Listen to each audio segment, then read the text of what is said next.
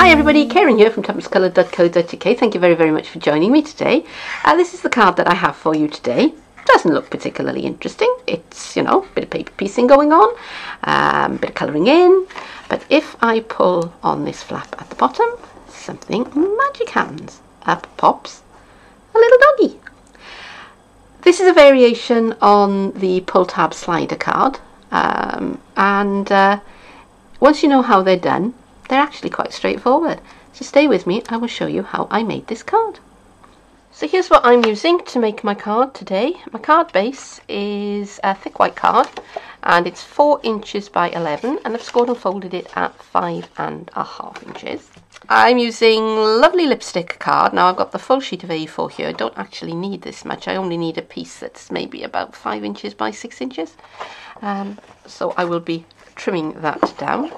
I've also got some of your ordinary Whisper White, which I'm going to be using for stamping on and also for a little bit of die cutting. Again, the piece I've got here is much more than I'm going to need. I'm using some leftover scraps of DSP today from different sets.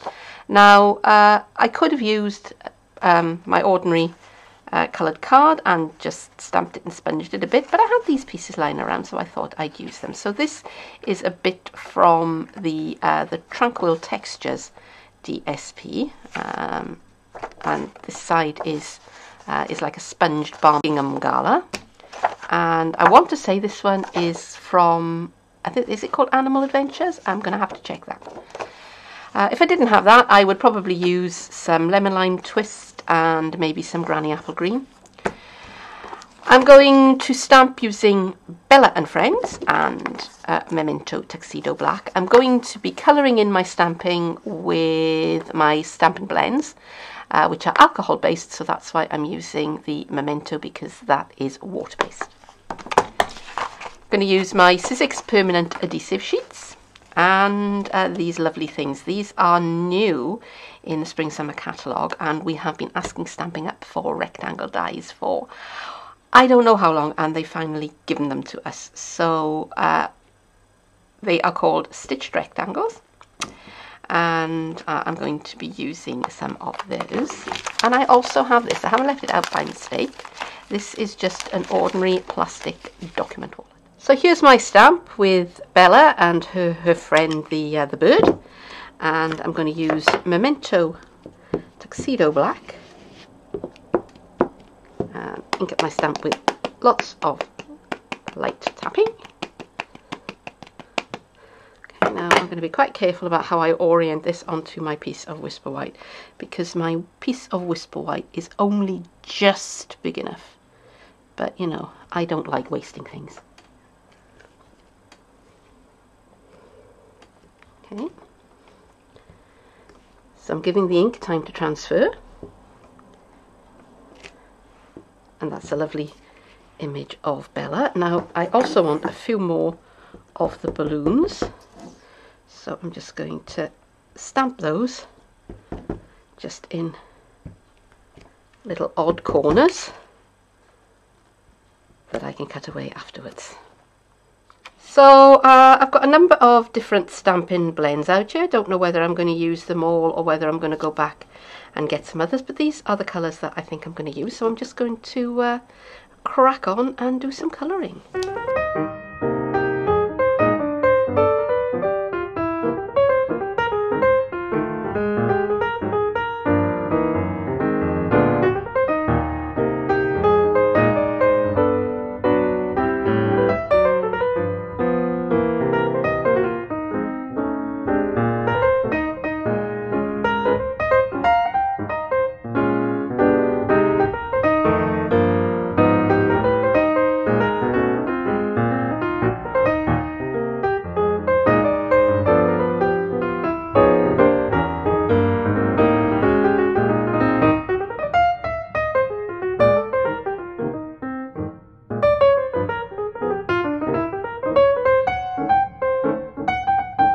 I started to cut little Bella out, and then I remembered just in time that I want an all over adhesive onto the back of this. So I've got my my adhesive sheet, which I've cut a strip off, and I am just going to stick my card. I'm going to cut out Bella, the balloons and the bird.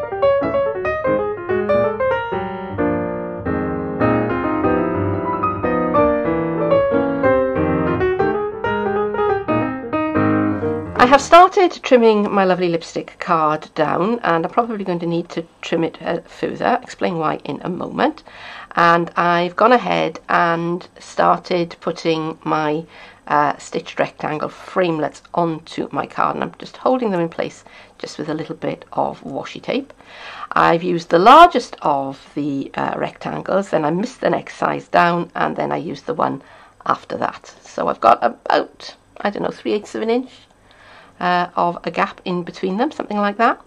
Now when I go over to my big shot, I'm going to run this through twice. I'm going to run it through first of all with the long edge going into the machine first, and then I'm going to turn my card around. I'm not going to move my dies.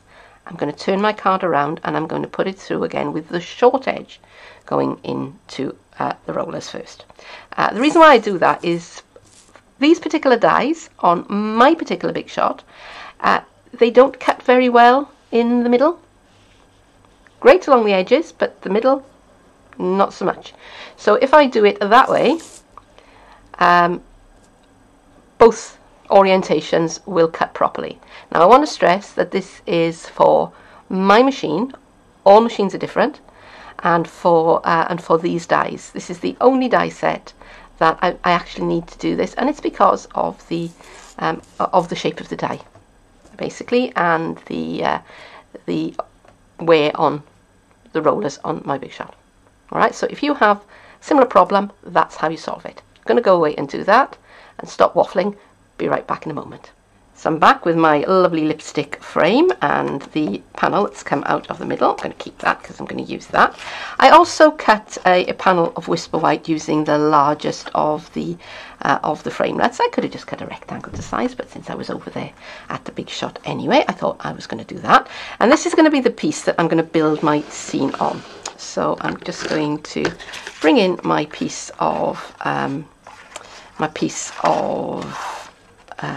DSP, couldn't think of what it was called for a moment, and I'm just going to line it up onto my my background card so that I've got a little bit of a border all the way around.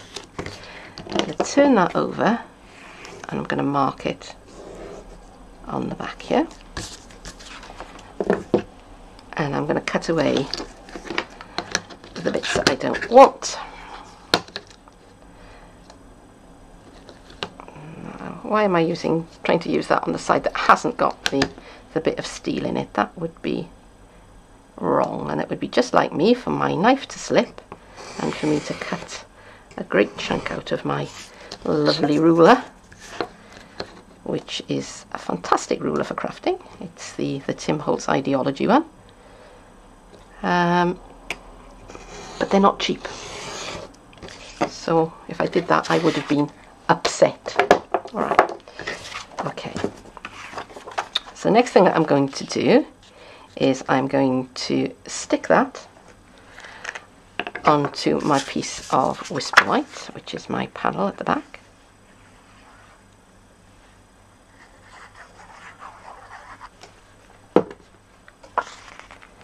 And I'm just going to position it in between the stitch lines. So they're very helpful. And now I'm going to come in about, I don't know, 3/8 of an inch from the edge, and I'm just going to cut that skinny little edge away. So I'm doing it again, using the wrong edge of the ruler. Just between those two marks. cutting it away just at where the paper is. Alright, so I need to tidy that up, which I will do off camera, and I need to do the same thing on the other side.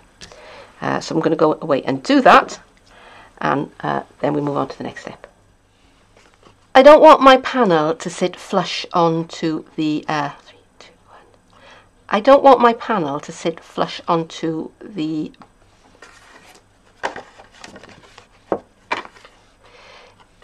Eventually this panel is going to sit onto my card base like that. 3, 2, 1. Okay.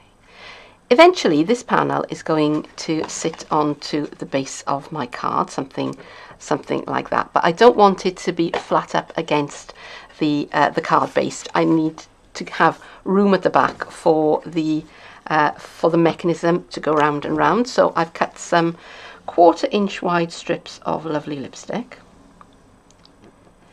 and I'm just going to place them along the edge of my panel, just like that. And I'm going to put one on either side. I'm not worrying about the bits that are hanging over the edge for now. And to make sure that I've got enough room, I'm going to add another layer. I've used lovely lipstick because that was the colour that I've been using for the frame. You could use any colour that you've got handy, actually. Whisper White would do very well, but I also thought that if you're looking at the card from the side, you might prefer to see the lovely lipstick going most of the way down. Let me push that in so that it's lined up with the edge of the panel there.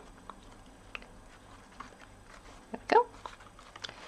I'm just going to snip away these extra pieces. Alright, and now I'm going to trim that little slot that I cut earlier on. I'm just going to trim that so that it is up against the edge of that bit that I cut out. See, that one didn't work so well, did it? Doesn't matter. Doesn't matter at all. It's all going to be covered up.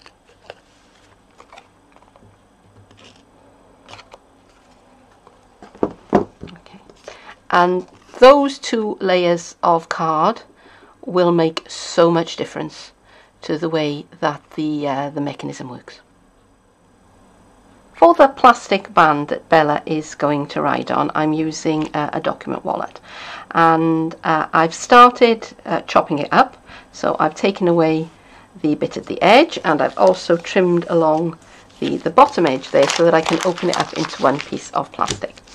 Now, I used this panel as my guide, and it measures out to about 8 centimeters by or 3 1/8 of an inch. That is the width of the band that I'm going to need to cut. And I'm going to take this over to my trimmer and do it over there, because I want this to be nice and straight, because you are going to see it. Thought about trying to do it with my ruler and my craft knife, but for me it is too slippery, and I really want to be concentrating on what I'm doing with the cutting, not worrying about getting my head in the camera. So I'm going to go away and do that. Back in just a little while.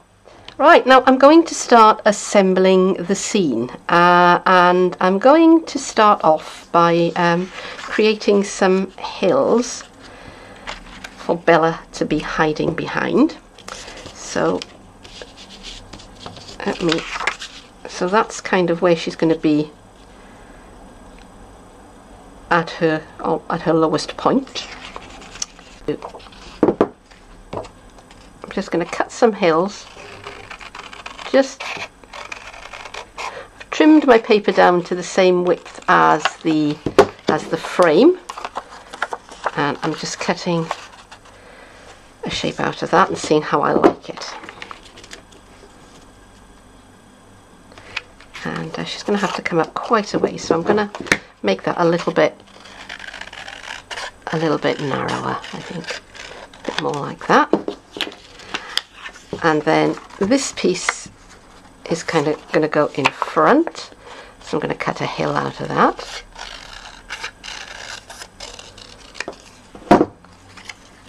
Like that, and I've decided that I want the small gingham check up in front. So how are we looking now? So there she is at her lowest point, and she'll rise up kind of like that, I think. So let's have a look.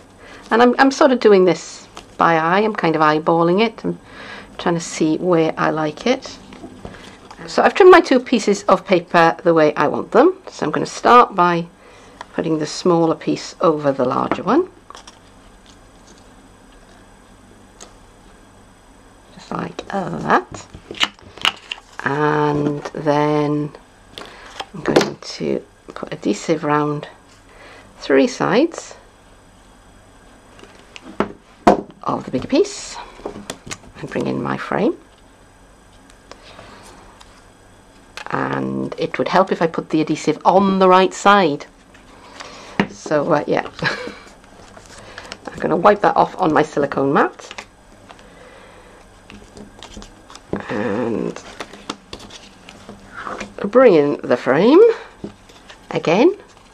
And I'm going to put the adhesive onto the right side of my paper. You see, I'm so used to putting adhesive onto the wrong side that when I have to do it the other way around, I get all confused. Okay, that won't matter because it's on the back. This is what I get for trying to be clever on a Saturday morning. Never ends well. Okay, so I've got a little bit sticking out there. That's okay, because I can just take my scissors and just trim that away. And then, just as I did for the background piece, I've got some 1/4 inch wide strips of lovely lipstick that are going to go right the way along the top. I've already put one layer in place. This is the second layer going in. And that's a little offcut. And we just pop that piece in place just to give us a little bit of space for the mechanism to work. So I'm just laying my frame over the background piece, and I'm going to take a little bird that I stamped and coloured in earlier, and I'm just going to peel off the adhesive backing. And now I'm going to position this bird where I would like him to be, which is going to be kind of about there, I think. I've trimmed the strip of plastic down so that it goes all the way around the card backer with about an inch, well, about ½ inch overlap, and I'm going to tape it together. So I'm going to put my tape along one edge like so. Then I'm going to flip it over and I'm going to put some tape along the other edge, and it's quite hard to see, but I'm trying to get as near to the edge of my strip of plastic as I possibly can. Okay, so now I'm going to wrap this around the card, and I'm keeping it between the channel formed by my 2 strips of lovely lipstick, which is another one of the benefits of doing it. I'll make sure that's well stuck down before I take the backing off the card, off the tape, which can be tricky. Right, now I want to make sure that this is reasonably taut, but not super tight. So, and try and make sure that it's straight as well, which also helps. Which is, yeah, that looks pretty good. So I can now take the backing of this other piece of sticky tape. Decides that it wants to cooperate with me. And because I'm sticking to a slick surface, I need to make sure that I don't pull the tape up with the backing, which is what's trying to happen there. Just rub it down a little bit, give it a bit of encouragement. There we go. That's the thing, and that is now well stuck down. This is the panel that was cut out when I cut my frame, and what I have done is I've stamped my sentiment, I'll be up when you're feeling down, onto a little bit of Whisper White. I've cut it out with another one of the rectangle framelets, and I've put a strip of sticky tape along the top of the panel, and this is going to be my my tab that I pull out. I've got my little dog and the balloons all ready, and I've got my dark basic black Stampin' blends, and now I'm going to start arranging things. I'm going to start off with Bella herself, and I'm just going to take the backing off. Go. Now, if you have a Xyron, then you would you could run your shapes through that, and that would be good. But you really do need, I think, some kind of double-sided adhesive for this to work properly. All right, so there she is now in the up position, and now I'm going to position the balloons.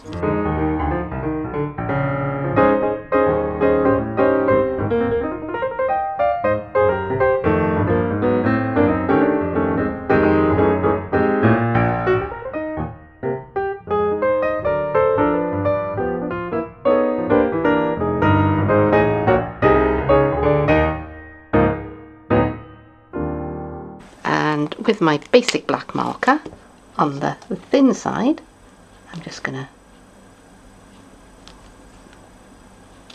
draw those, join those up to her.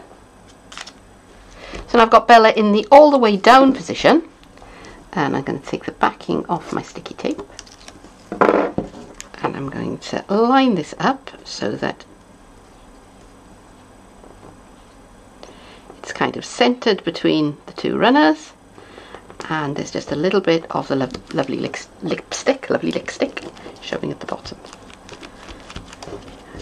One of my nieces used to call lipstick when she was little. Okay, so when I pull that, that is what happens. Okay, so I'm happy with that.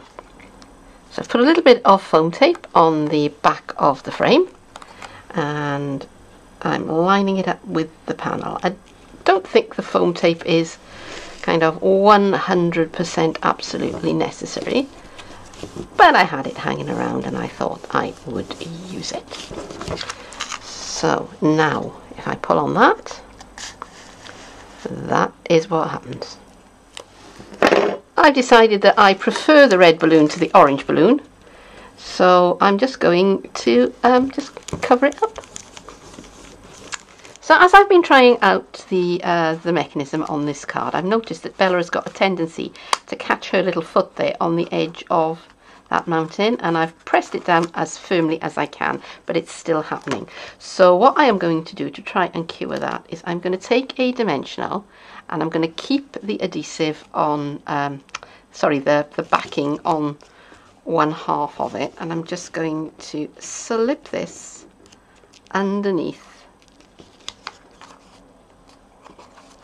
that piece of paper, just to keep it away from the background, and that is now working much better for. So now I just need to stick this onto my card base. Now I've come along with a 1-inch circle punch and just cut a little bit out of the bottom edge of the card there. That's just going to make it easier for me to grab the pull flap. And I'm reverting to my liquid adhesive for this, largely because I've put my foam tape back in its little box where it lives.